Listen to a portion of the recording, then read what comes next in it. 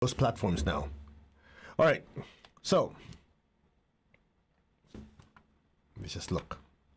I apologize. I know some of you guys say, "Yeah, I've been sitting here for a while." Yeah, they're all on. So if it doesn't connect somehow, it's already on Facebook and YouTube side. All right, let's focus.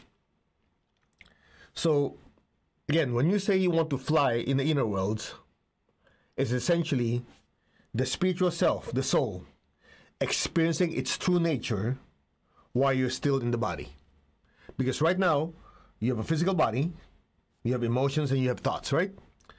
So at any given time, you're putting your attention on things that are material. So when you do your meditation and spiritual practice, you want to experience what is beyond the physical, emotional, mental world. Make sense? It's just like going from AM to FM and higher.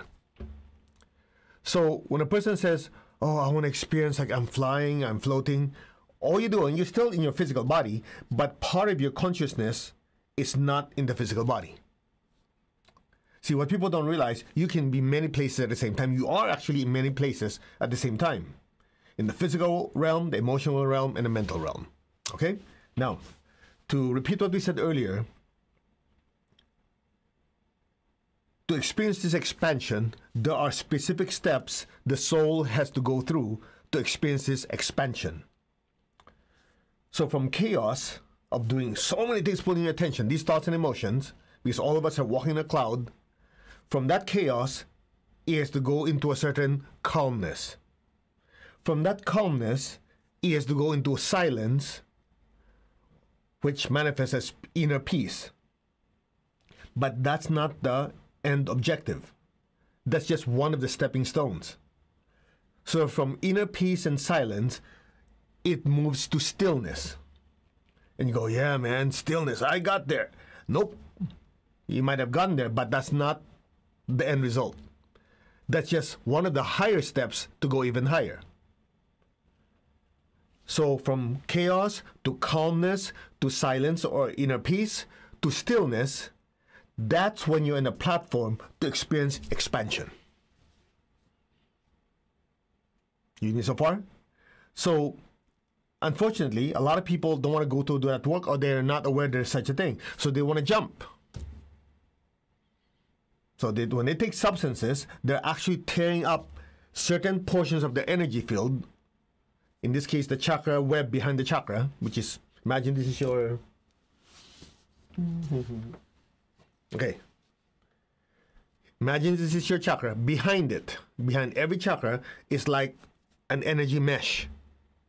That energy mesh, or chakra web, is what protects us from what's floating around in the energy world. So when you go to a room and you go, "Man, this place feels heavy," what's happening is this negative clouds of thoughts and emotions from yourself or other people is pressing against it. That's how you go, "Oh, I don't feel so good," right? But it's still there to protect you. Now, when you take these substances, so shoot them, drink them, smoke them, whatever you do, you're going like this. So suddenly, "Oh, I experience the energy world." Yeah, you do. The only problem is, now that you ripped it open, can you close it when you need it to protect you? It's just like, "Oh man, I want to see all the scenery. You know this screen door? I cannot see clear." So what you do, instead of slowly opening your screen door, you take an axe and you chop it open. "Oh, I see clearly." Then you go, "Okay, I'm done. But I don't want the bugs to come in. Now what?" Too late. So when you do it the proper way of meditation, spiritual practice, which might be slower, it's just like you're learning to open the door, close it, open the door, close it. Now, as I mentioned earlier, I apologize if you feel like I'm repeating myself, because earlier the people didn't get it because of the technical issues. Lucky for you, there's technology. If any of you have experienced that already because you didn't know any better, or at that time you just thought, I just want to try it, and you're having certain negative effects, go find someone who has a certified pranic healer in your area, and they will use pranic psychotherapy using electric violet, and it sews it up, completely. Of course, you have to give it time to become permanent. Now, let's go back to the lesson. So why can't a person experience calmness? Remember, from chaos to calmness? It's because of the clouds and thoughts and emotions.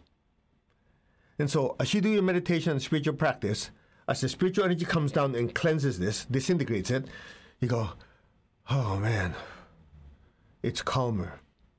But you still send some emotion, some thoughts. And at some point, as you go deeper in meditation, you go, ooh, empty, no thoughts, no emotions. Aha, then you experience silence. So that silence oftentimes looked at as inner peace. Now, most people, they get there. They're like, hallelujah, I'm here. Nope, that's just one of the stepping stones. Because beyond inner peace, even peace has different levels. It's just like you go outside. Let's say there's cars going by, maybe 2 or 3 cars going by, compared to rush hour. You go, wow, it's quieter. Then 1 or 2 cars go by every 20 minutes. It's even quieter. Then there are no cars. It's quieter, right? And you go, yeah, it's perfect. Not really. You know why? It's not completely quiet. Some of you could still hear the wind hitting the trees. Okay, but that's different. Okay, we're looking at degrees here. Oh, it's really quiet. You can't even hear anything. So quiet. Then at a far, far distance, you may hear some cars from, I don't know, several miles away. There's some noise. Okay, that's quieter. You know, it's relative. Make sense? Now, if you suddenly put headphones on, it's quieter. Noise-canceling headphones, man, there's absolutely no sound. So, you notice your idea of quiet is relative. Same thing with peace. For ordinary people, no fights at home, no fights at work, that's peace. True? Some people say, that's not peace, that's just less conflict. Okay then. Then you go, yeah, when I go up to the mountains by myself, it's peace. Okay, you're getting somewhere because there's less thought forms there. Then at that point, it's very peaceful. It's very quiet. Then you start noticing that now I can feel my anxiety, my stress coming to the surface. There's no inner peace. Then somehow you do some form of meditation, you do something, you watch it, it dissipates, you go, oh, it's very peaceful. See what I'm saying? So even peace, there are different levels of it. Now watch this. From chaos to calmness, from calmness to peace or silence, as you go deeper in that peace and silence, you start noticing not only are there no thoughts or no emotions, it's just like blank. Like blank. Like nothing's moving. Not even your thoughts. Then you're experiencing a glimpse of stillness. Now, even that stillness has different levels. So, the interesting thing about this, which very few people know, of course, the great teachers know about this. As you experience that inner stillness, you start noticing it's still, but you can sense as if you're floating. There is the start of expansion. So when people say, oh yeah, I feel I'm flying, like I'm dreaming, right? They're getting a glimpse of that. Now here's the great news. You can meditate and study for years and years and years, and which people do, and it works. You go to a monastery, a convent, or some spiritual place, and just completely devote your time to getting to that stillness. You can. Lucky for you, because of these teachings not being kept in the monastery, it's actually being shared. Like one of them, my teacher, Grandmaster Tsokhotsu, teaches about proper meditation. When we do meditation Twin Hearts, we bless the earth, right? Or when you do the Great Invocation, we bless the earth. We allow ourselves to be instruments and channels to bless the earth with peace, with love, with light, all the good energies. So as that energy flows through us, guess what happens? It disintegrates a lot of these clouds of thoughts and emotions. So from chaos, you start noticing it's calmer. And as you keep blessing the earth, After we finish blessing the earth from the heart and the crown, you go, and then remember I have you put your hands down. Wow, it's very quiet. And then when I had you visualize a golden flame, a golden light, what do you notice? Oh, it feels very, very quiet, and then it's very, very still. Like absolutely no thoughts and feelings. Like just quiet, but I'm still aware. At that point, you reach stillness. So when you listen to me, or when you get the audio recording with my teacher chanting Om or Om Mani Padme Hum or any of these mantras, you start feeling like the chant is almost like it's pulling me through my head. So what you're experiencing is expansion. All that in less than 20 minutes. That's it. So how long you want to stay up there is dependent on many factors.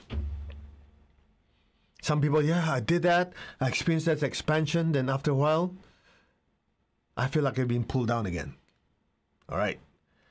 There's not a place for it. I'll just give you a few hints. What are the things that prevent us from staying expanded? Number one, those clouds and thoughts and emotions. You go, well, but I cleaned it already when I meditated. Did you create any new ones afterwards? That's one. Did you have any in your closet that came to the surface? Exactly. So you don't just do it once and expect you be all this completely removed. Second reason. In addition to these clouds and thoughts and emotions, the soul has certain attachments to money, to belongings, to material things, to recognition, to sex, to fame. All those are tendencies that the soul wants to grab a hold, to grab onto. They're called attachments. That's why the Lord Buddha said, the cause of all suffering is attachments. Now you have to understand it in proper order. It's not wrong to have attachments, because in order to experience something, you have to attach to it. We'll cover this earlier part next year when we teach Inner Teachings of Buddhism Revealed again online. Okay, watch. You say, I don't want to have any attachments. If I don't have any attachment to water or this cup, my body will stay thirsty. Isn't it? So the secret is as simple as this. My body needs this water. I attach to it, to the notion of having it, experiencing it. When I'm done, I detach. It's that simple. The problem is not attachment. The problem is the inability to detach once you're done. That's why some people, they don't understand. They go, oh yeah, I want to be a saint. I'm going to live in a mountain, nothing to eat, nothing to drink, nothing, because I want to be a saint. No, how are you going to live? The key is to attach and detach. Since most people are not aware of it, or the tendency of attachment is so strong, that prevents them from having the silence and the peace. Because the minute they sit down, they go, okay, I want to be quiet for a prolonged amount of time. But I got to do this. I got to go make money. I got to do this. I got to do that. All those attachments, those thought forms are pulling on the soul. But once you understand, and as you meditate, you go, oh, these are thoughts and emotions I created, but they're not me. So what happens? Those thoughts and emotions of money, of sex, of fame, or anything else, they lose control over you. So they don't pull you down anymore. Otherwise, you go, yeah, man, it's the best meditation I've ever done. And a few seconds later, crash landing. Sounds familiar? That's why. So with proper understanding and meditation, you're able to detach. Make sense? So if somebody tells you you cannot be attached to anything, ignore them. They don't know what they're talking about. It's impossible while you're having a physical form, because you need to interact. Every time you interact with people, with anything around you, you're attaching. True? Because when you say absolutely no attachment, that means you cannot even love someone.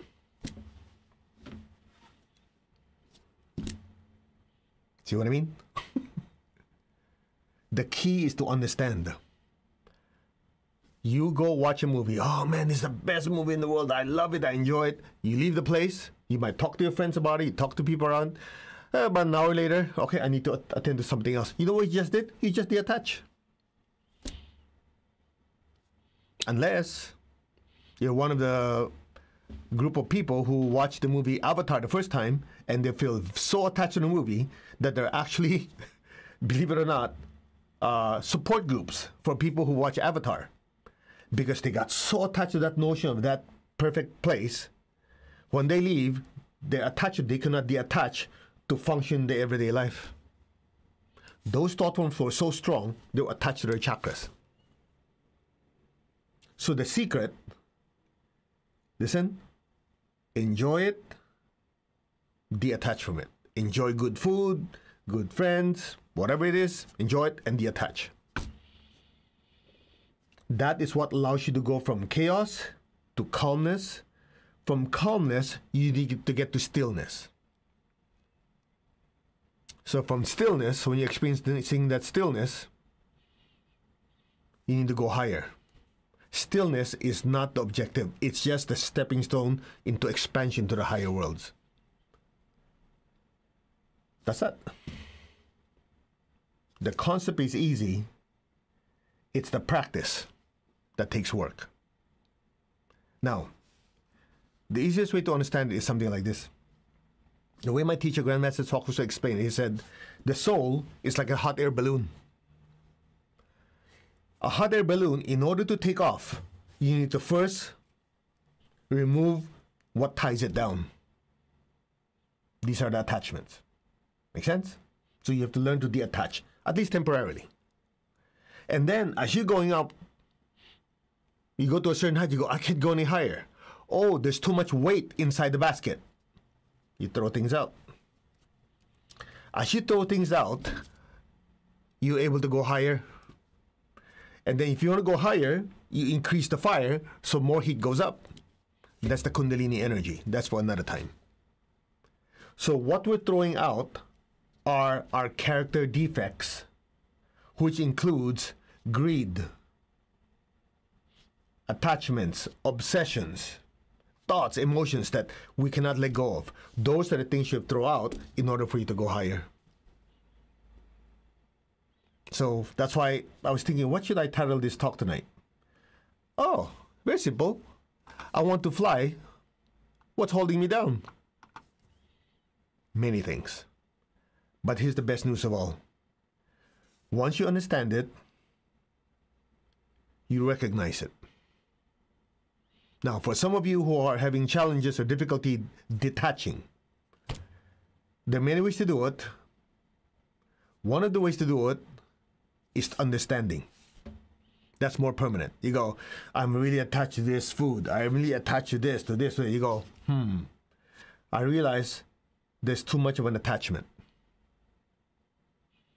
So you can use energy, say, cut and disconnect. That's the first part. The second part is to understand what its purpose. Once you understand, this attachment to my parents, to my children, to money, to this, these are all important because it allows me to function as a human being. So I will enjoy it, I will use it, but once it's dragging me down, I detach. After all, the emotions and the thoughts by itself of attachment is something I created. I know some of you go, but that's too mental. That's one way. That's one way, not the only way. This is for people who are very, very mental. By using your mind, you understand things, the emotions calm down. The other way is when you do your meditations, you focus on opening your heart, your crown, as you bless the earth. As your heart and your crown becomes more active, more divine energy comes down. It has a cleansing and flushing effect. When you chant Om or any of the mantras and you're practicing stillness, even for those few moments, you're able to experience a certain form of isolation. Isolation from all these thoughts, emotions, and attachments. And you suddenly go, wow, it's very quiet and still. Once you're in that state of stillness, many of you experience freedom. Now here's the weird part. A lot of you experience freedom simultaneously feeling as if you've gone home or you've come home. You go, that doesn't make any sense. How could I feel free and feel I've come home? It's very simple, because that's your spiritual home. Your spiritual home is when you realize who you are, what you are, and where you came from. That's it. So we packed a lot of information in this session. That was about, minus the electronic glitch earlier, that's at least 25 minutes. I highly recommend you rewatch this and take notes. Okay? So we're going to do our meditation now. We'll do the great invocation. We'll alternate meditation, twin hearts, great invocation to bless the earth. And as we mentioned earlier, when you bless the earth, as you become a channel for these blessings to flow through, it has a cleansing effect. It also awakens the love, the light, and intelligence, love, intelligence, and will aspect within the soul, within you. All right, shall we? Let's ask for blessings. To the Divine Supreme God, Divine Father, Mother, to all the spiritual elders, holy masters, to all the saints of all traditions, archangels, holy angels, and spiritual helpers. Personally, to my teacher, Master Chok Hok Sui, Mahaguji Mailing, we humbly ask for divine light, divine love. Thank you for wisdom. Thank you for your compassionate, purifying, healing light. We thank you in full faith, and so it is. All right, we do the meditations the same way. We always start with affirming who we are. Remember, who are you? What are you? Where'd you come from? Very simple sequence. Okay, put your hand like this. Be aware of your crown. I am that. I'm not the body. I'm not the emotion or the thoughts. I am the soul. I, the soul, use the body, the emotion, and the thoughts to function in this earthly life. I am the soul, the thinker, feeler, and mover. I am that, the soul, the spiritual self. I am a spiritual being of divine intelligence, divine love, and divine power. I am connected in one to my higher soul. I am connected in one to the divine spirit in me. I am a child of God. I'm one with God. I'm one with all. There's only oneness. Just be still.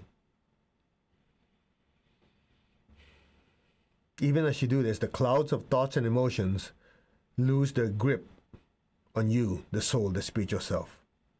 Keep affirming who you are. You are a spiritual being, a being of intense light, love, and willpower. That is your true nature. I am that. That I am.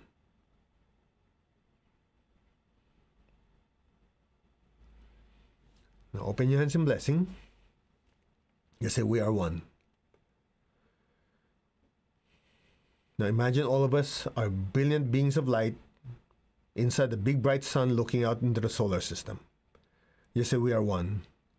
We're one with God's presence on earth. We are one with God's presence in the solar system.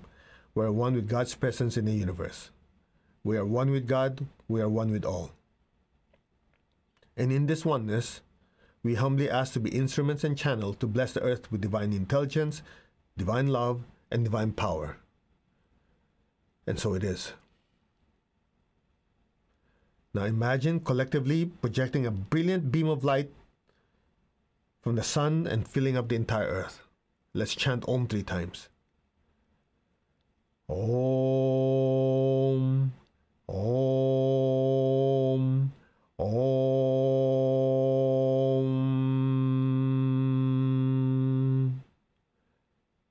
From the point of light within the mind of God, let light stream forth into the minds of every person, every being. Let light descend on earth. From the point of love within the heart of God, let love stream forth into the hearts of every person, every being. Let love descend on earth. May God's messenger of love return to earth. From the center where the will of God is known, let divine purpose guide the wills of every person, every being, the purpose which the holy masters and spiritual hierarchy know and serve. Let goodwill and the willingness to do good descend throughout the entire earth. Let just be still. From the center, which we call the human race, let the plan of love and light work out. May it seal the door where any evil dwells. Let light, love, and power descend throughout the entire earth. Let light, love, and power restore and manifest the divine plan on earth. So be it. Now be still and let these blessings flow through us.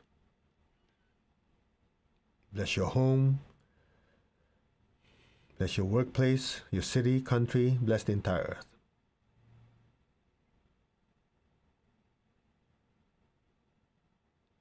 May all be blessed. Second great invocation. From the point of light within the mind of God, let light stream forth into the minds of every person, every being. Let light descend on earth. From the point of love within the heart of God, let love stream forth into the hearts of every person, every being. Let love descend on earth. From the center where the will of God is known, let divine purpose guide the wills of every person, every being, the purpose which the holy masters and spiritual hierarchy know and serve. Let goodwill and the willingness to do good descend throughout the entire earth now.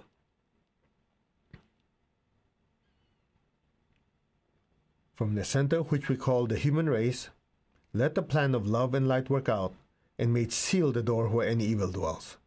Let light, love, and power descend throughout the entire earth. Let light, love, and power restore and manifest the divine plan on earth now. So be it. Just be still and let the blessings keep flowing through our entire being. If you know anyone in need, people, friends, loved ones who are going through difficult times, bless them with the intense golden light. May all be blessed.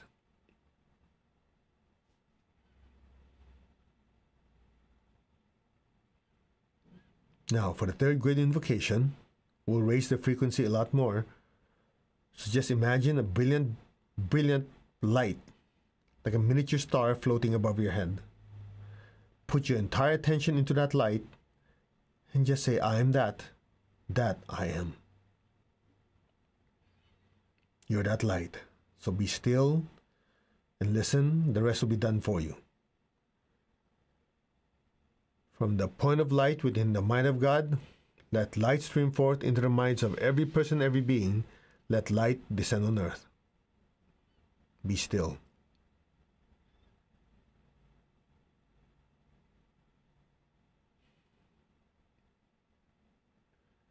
From the point of love within the heart of God, let love stream forth into the hearts of every person, every being. Let love descend on earth. May God's messenger of love return to earth. Be still.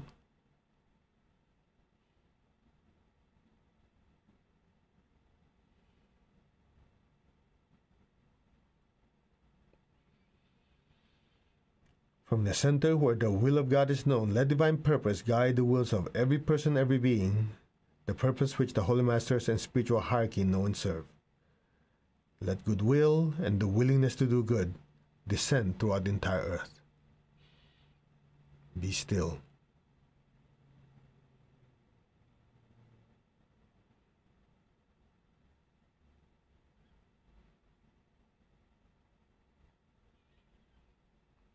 From the center, which you call the human race, the angelic race, and all the other races, let the plan of love and light work out, and may it seal the door where any evil dwells.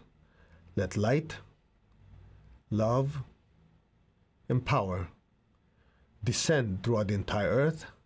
Let light, love, and power restore and manifest the divine plan on earth now. So be it. Just be still.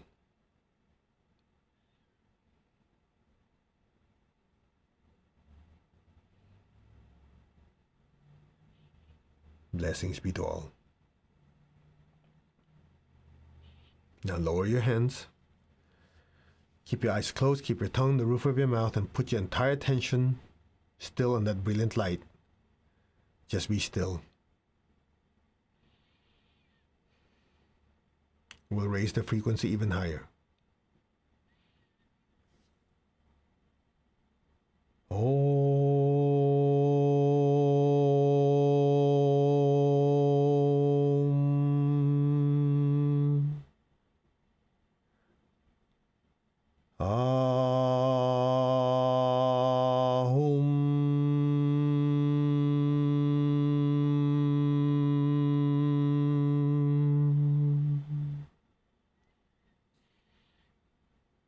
Let go. Now.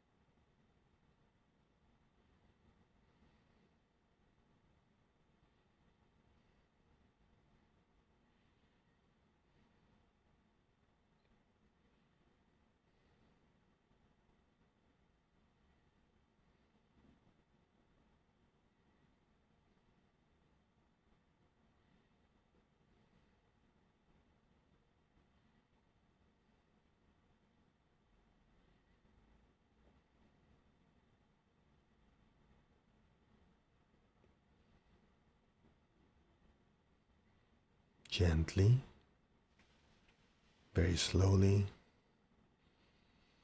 very gently and slowly slide back into your physical body. Gently move your fingers, move your toes. Slowly raise your hands. Visualize the earth in front of you again. Picture all the people you love in front of you. Fill them with beautiful golden light. Let's release the excess energies our bodies cannot absorb. May all be blessed with good health, with much happiness, with abundance and prosperity, and with spirituality. So be it. May all be blessed without exception. So be it. Now be with your feet, the base of your spine, put your golden light downwards. Let our beloved Mother Earth be blessed with divine light, divine love, and divine power. Let our beloved Mother Earth be healed, regenerated, and revitalized. Blessings be to Mother Earth. Continue blessing the earth through your feet, through soles of your feet, the base of your spine, your hand. Just fill the earth below you with golden light. So be it. Let's give thanks to the Divine Supreme God, Divine Father, Mother. Thank you to all the spiritual elders, holy masters, to all the saints of all traditions, archangels, holy angels, spiritual helpers. We thank you. In full faith, so it is. To my teacher, Master Tokok Sui Mahaguruji Mary, thank you. Okay. Give me some feedback when you can. Again, in what do you call this, Instagram, once we finish it, all your comments disappear, so I'm not that good. I cannot read it at the same time and talk. So your feedback, let me know how you feel. If you understood it, the sequence, and how many of you experienced the expansion. We add some special sauce in this one. So for some of you who are having some challenges leaving your body, you might have had a good experience out of your body today. Now, one of the comments I saw earlier, they say, oh, I want to experience that expansion. The problem is they feel like spacey. They're not grounded. That's why you notice after every meditation, what do? We focus on the base of the spine, the feet, and the hands. We project golden light down into the earth. What does that do? To ground you. So you can experience expansion simultaneously. You're functional. Otherwise, what happens? Some people, they meditate. After meditating, you talk to them, they go, you say, hey, did you do this? They go, wow. Looks like they're spacing out, right? So the grounding helps when you bless the earth. Then, somebody reminded me about this earlier, so thank you. It's always a good idea to do physical exercises before the meditation and after. Just simple exercises, stretching, jumping jacks, whatever, before and after.